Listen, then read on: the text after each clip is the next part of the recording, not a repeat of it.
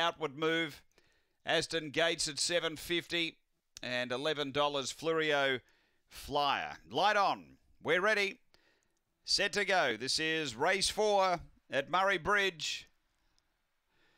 Away, great line out. Aston Aletta out with them. It's mustering up quickly. It's going to push on and clear them this shorty. So Aston Aletta put 2 on Aston Gates and a length and a half shuffle the deck. Then Flurio Flyer behind those. Rapid Response and Emily Judd straightening. Aston Aletta went a bit wide. It held a margin though over Aston Gates and shuffle the deck on the shorties home. Aston Aletta double for Dave Peckham. Aston Gates second. Third home is Shuffle the Deck and then Rapid Response. Next Flurio Flyer.